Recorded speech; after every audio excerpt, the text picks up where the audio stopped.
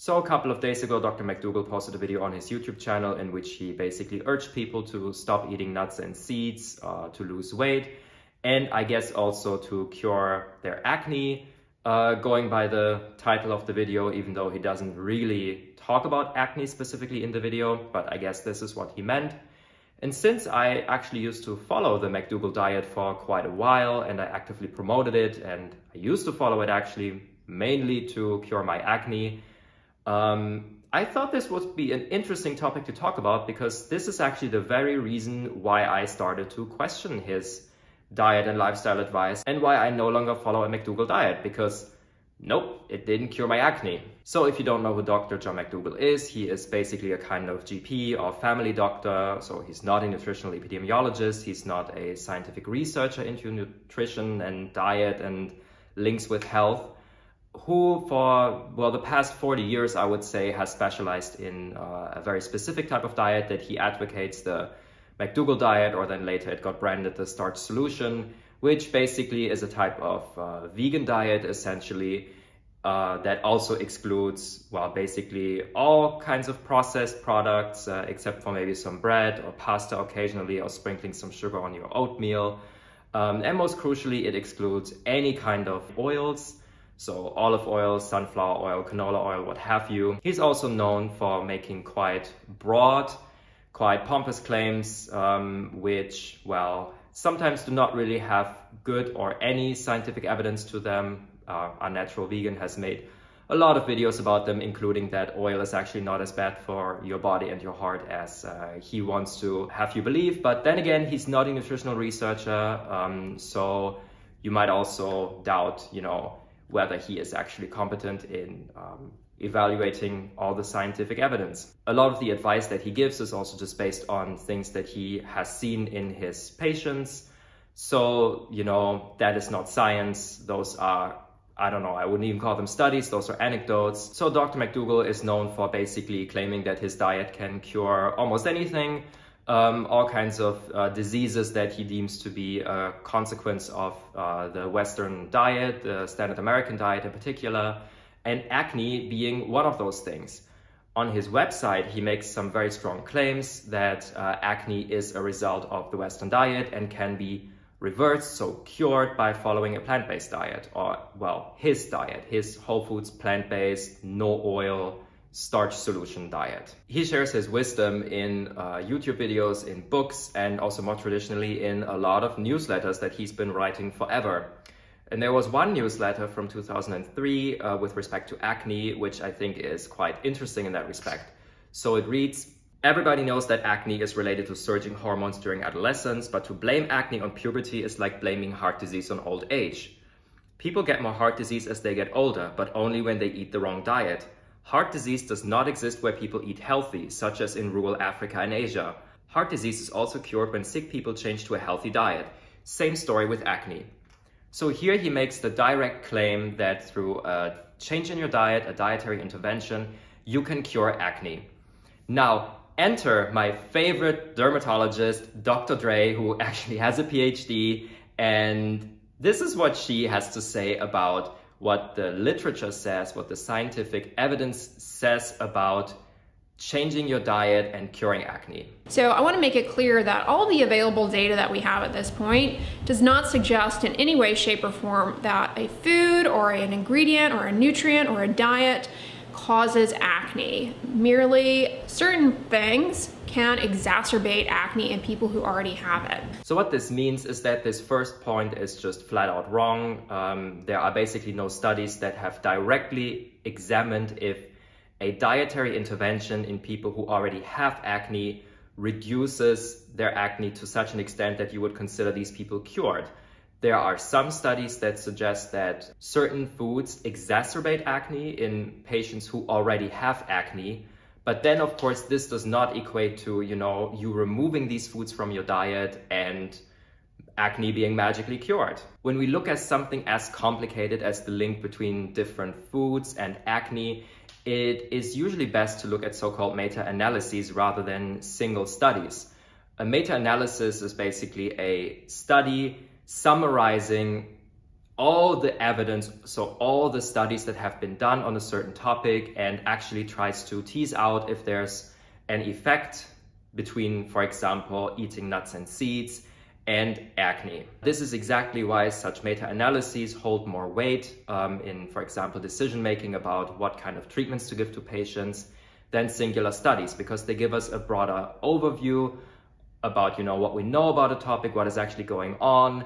And we all know that, you know, no one study is perfect. And with meta-analyses, you can kind of get a more global and maybe more close to the truth assessment of, you know, if there is an effect of, for example, eating nuts and seeds on acne. McDougall does list some studies on both this site as well as a different website, which has its own issues, which I'm going to go into in a sec, with the most recent study that he lists being from 2003. This is, of course, almost 20 years ago.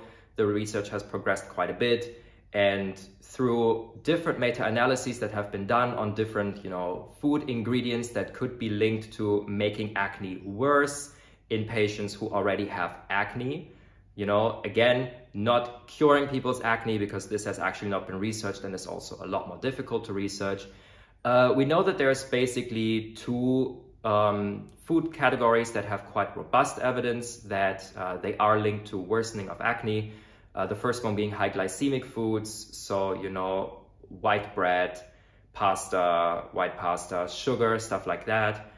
And the second category being milk, and then especially, you know, whole milk, skim milk, interestingly enough, apparently not yogurt and not cheese. The evidence of oil consumption on acne is very weak. Even if there is such an association, this does not mean that giving up oil will cure acne. This is not what these studies research, so there is just no evidence on that. Same story with nuts and seeds, by the way. But still, Dr. McDougall makes a very strong recommendation that you should follow his diet, follow a plant-based diet that is very low fat, that has no added oils to cure acne.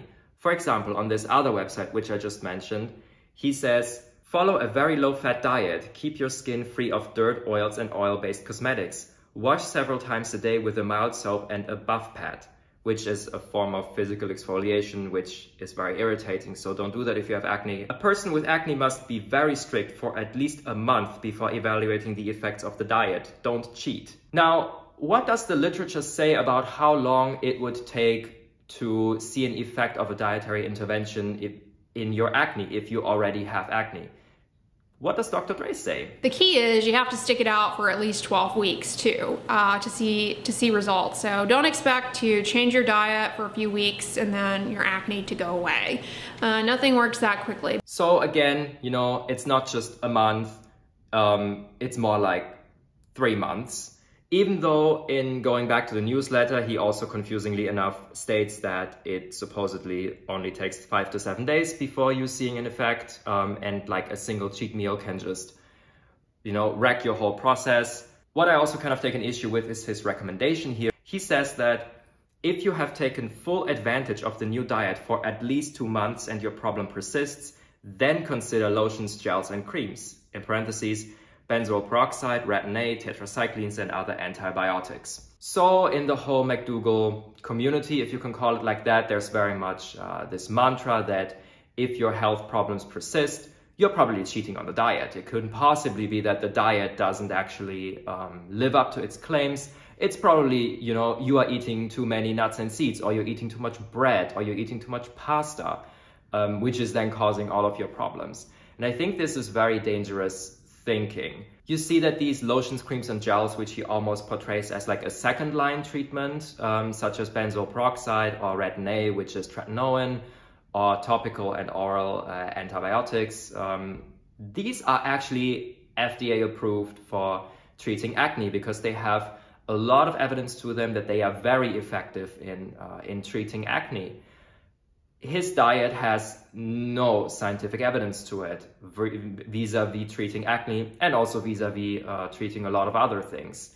So I think to tell people they should try diet first and then actual medication that has, you know, a long history of usage behind it, that has a lot of studies backing up its efficacy, is very dangerous and misleading, and I definitely got caught in that trap. I tried for years to fix my acne through diet because when you're in this community, you're very much deluded into thinking that this is the perfect diet that just works unequivocally for everyone. It will cure, you know, all of the problems that you have. And then they always show Nina and Randa who just managed to cure their acne through going on a McDougall diet. And, you know, that is an uncontrolled study with a sample size of 2 girls. Doesn't really tell you a lot. And that is quite dangerous. And for me, it really did not work. No matter what I did, how little fat I ate, how miserable this whole thing was making me at some point, my acne did not go away. What did cure my acne was Accutane. And I really want to implore you to seek medical help first, seek actual treatments that are known to reduce acne. If you want to try to reduce your acne through diet, sure, go ahead, but I would use it as something you do in addition to actually going through, you know, medical treatment, which can be as simple as putting on a benzoyl peroxide gel every day. But don't use diet as a first-line treatment, because it might just lead to you suffering with acne for longer. And acne is not just a, you know, cosmetic condition that makes your skin look kind of weird and kind of red. If you have acne, you know what I'm talking about. It's embarrassing. It can be very painful. It leaves behind scars, which are difficult, sometimes even impossible to get rid of in the end. And if you try to seek unproven treatments such as diet for treating your acne, you might just accumulate more scars, more misery, until you actually go, you know, and do something proper about it. Go to a dermatologist, or go to, you know, to just your GP or your family doctor and get prescribed something that has evidence to it when it comes to curing acne. So to make a long story short, Dr. McDougall statements that oils and nuts and seeds are to blame for acne, and that going on a diet that is devoid of nuts and seeds and oils will cure acne is not based on scientific evidence. The scientific evidence about diet is strongest when it comes to milk products, well, milk in particular, and foods with a high glycemic load, not oil, not nuts and seeds, not olives. Diet is not a form of treatment for acne, but something like benzoyl peroxide or tretinoin or Accutane is. And Dr. McDougall is not the most reliable or trustworthy source when it comes to various different claims and various different diet advices. His diet is unnecessarily restrictive, may lead to vitamin and mineral deficiencies, and might just make you completely miserable. Check out Unnatural Vegan's videos about that. So thank you for watching this video. Please leave a like and a subscribe if you're interested in, well, stuff related to diet and veganism and my life with my husband. And I'll see you in another video very soon.